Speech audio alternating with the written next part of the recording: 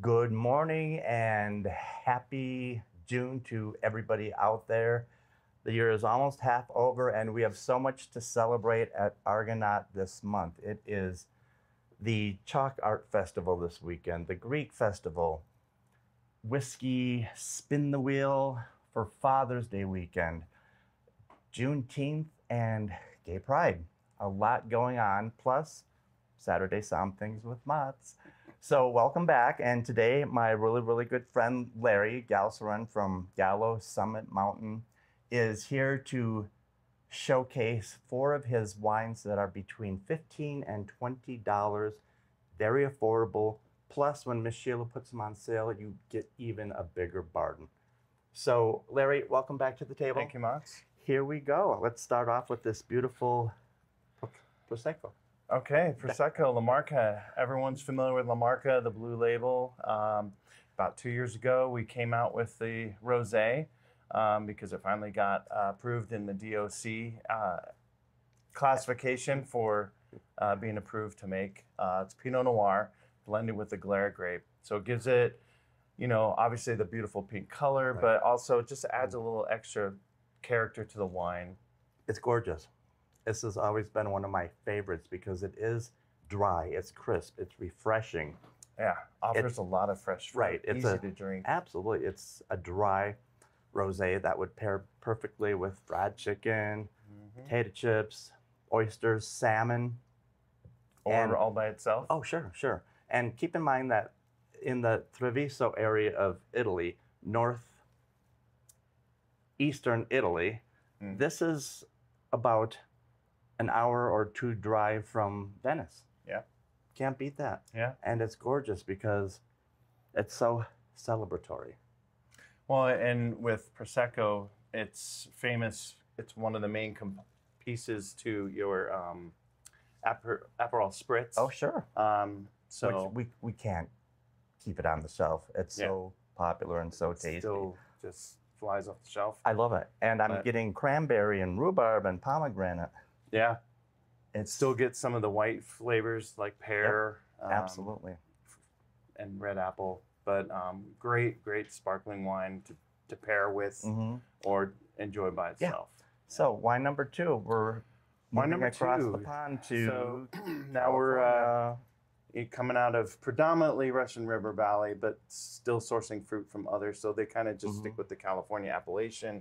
All hand harvested fruit, stainless steel, so you can just show the characteristics of what the grape has to offer. There's no malolactic fermentation because they want that bright acid, which is great for pairing with salads, cheeses, light white meats like grilled shrimp or turkey sandwiches, even paninis. J Vineyards, they're just so consistently good at what they do. Nicole Hitchcock has been the head of the wine department for such a long time, and you can just taste her passion in this beautiful glass of Pinot Gris. Yeah, this we just found out we scored another 91-point rating, so it just consistently vintage after vintage hitting the 90 mark. So Larry, tell our viewers the difference between Pinot Grigio and Pinot Gris. So Pinot Grigio and Pinot Gris genetically are the same grape, but they're usually made stylistically different. Pinot Grigio is, I guess you could say, more like citrus fruits, like your lemons, grapefruit. You can pick up a little bit of stone fruit as well. Sure. Pomelo, kiwi, lychee. Yeah. And Pinot Gris usually shows more like floral and tree orchard fruits. Also still showing some of that citrus fruit as well. Yeah, white flowers. So when you taste them side by side, they're totally different types of wines. Even though they're the same varietal of grape. Yes. This just is the way they're made and how they're grown. Absolutely. This is tasty and it's perfect for summer. Put a chill on this, pour it over ice, little squeeze of lime, you got yourself a cocktail. Yeah. So wine number 3. So wine number 3, William Hill. They've been making wine and kind of pioneering the Napa Valley area for over 40 years, a long time. And just to keep in mind, William Hill was actually a person, the founder of this winery. And this Pinot Noir, before we tasted it. I put a slight chill on it, which I recommend, not too long. It just brings out the vibrancy and the flavors. Okay, continue. Yeah. So anyway, the Pinot Noir is mostly Central Coast fruit. So you get the warm days, cool nights. So you get that longer growing season, which helps the fruit not only retain its acid, but also showcase all of its lovely fruit flavors. That's a big raspberry. Yeah, I mean, this thing shows some baking spices. Yeah. I'm getting barbecue. I'm getting smoke. Like you said, baking spices, 5 Chinese spices. Very approachable. No complex wine. It's just you don't want it to pop be and complex. enjoy. Yeah. Black cherry cola, some cassis, and some kirsch. Yeah. Beautiful. This, with a little chill on it, would be great for something off the grill. Sausage and peppers, a little... even a grilled burger. I mean, yes. Easy peasy. Yeah. Grilled, easy peasy, extra cheesy. Yeah. Grilled cheeseburger, you don't want to overthink it. You don't want to overcomplicate it because the wine is just so beautiful. All these wines are just ready to pop and enjoy and pair with food or enjoy by itself. That's what makes these so great.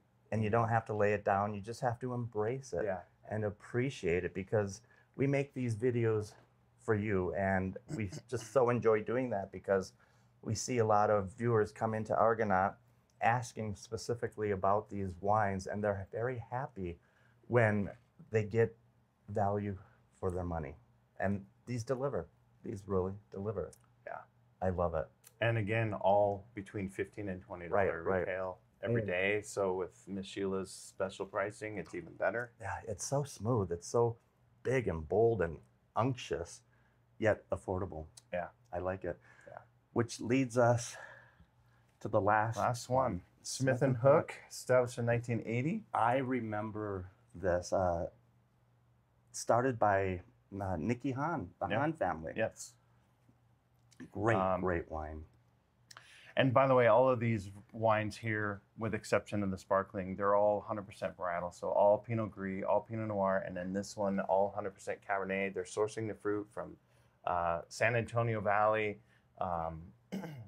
Arroyo Seco, and Paso Robles are the 3 dominant vineyard areas, which Cabernet thrives in those particular areas. Again, warm days, cool nights, so just retaining the acid as well as still showing bright, rich fruit. Yeah, absolutely. This is rich. It's peppery. It's decadent. It's black raspberry, a little bit of black walnut. It's so tasty. I get the cassis. I get black cherry. And what I like about Smith and Hook, they've had a winemaker there for decades, literally. His name is Paul Clifton, and he's such a genius in his own right. And he has now passed the torch to Megan. She's female winemaker and does such a great job. And this wine is so, like you said, approachable, so smooth and delicate, but still bold. Yeah, ages, 60% of the wine is aged on front new oak, 16 months. Okay. Blended with the stainless steel fruit. So you get a nice balance and rounded out mouthfeel. And this thing pairs great with pretty much anything off the grill. I mean, I would, other than steak, I'm going to challenge you. You're an amazing chef. Well, what would you put? I mean, like a bolognese would be a good pairing. Some of your hard cheeses, like your blue cheese, your aged cheddar, those would pair well nicely with this. Absolutely. Flank steak salad, pork tenderloin, yeah, chimichurri sauce. It's a big cab. It's a heavier cab. So you would want to pair it correctly.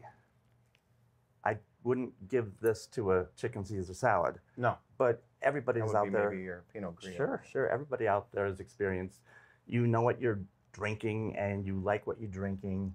Yeah. And that's why we're here, because we want you to drink. And this is such a great lineup, Larry. Thank you. And I'm just so happy that you could introduce these wines to the Argonaut and all of our Absolutely. viewers. Yeah. Because we want you to come down to Argonaut, just FYI, the weekend of June 15th when we spin the whiskey wheel. We open at 8 a.m. Get here before then.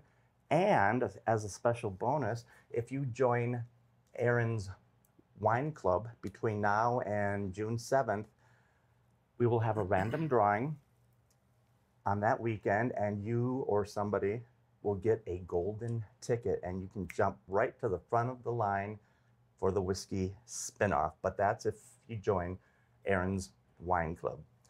So that's definitely an incentive. Absolutely.